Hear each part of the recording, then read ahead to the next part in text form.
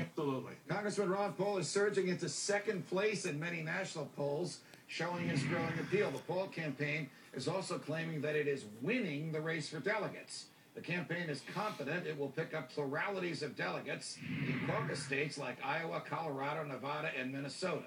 Question: is Congressman Paul winning? Joining me now to discuss is GOP strategist, good friend of the show, Jack Berkman. Jack, it's always a pleasure.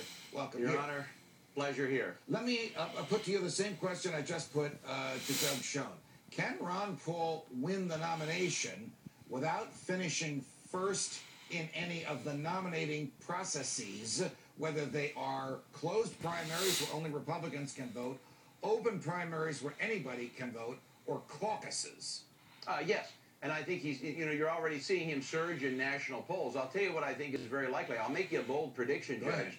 I'll make a bold prediction right here and now, following what we've been saying for a year. Ron Paul is going to be on the Republican ticket, and I'll